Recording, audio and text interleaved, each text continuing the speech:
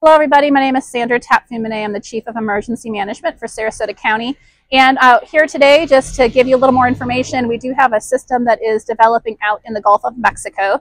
Right now the system is forecasted to stay off of the coast. We may have some rain and wind impacts, some potential minor coastal flooding as we normally see for these storms, but we're in very close coordination with the National Hurricane Center and the Florida Division of Emergency Management, just in case that forecast tends to shift and we may have some enhanced impacts.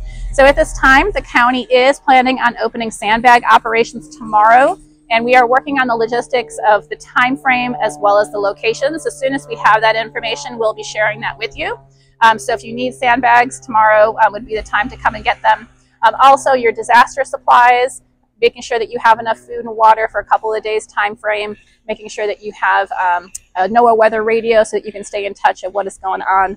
And if you haven't signed up for emergency alerts, this is a good time to do that. You can find out more information on emergency supplies as well as emergency alerts for Sarasota County at our website at scgov.net.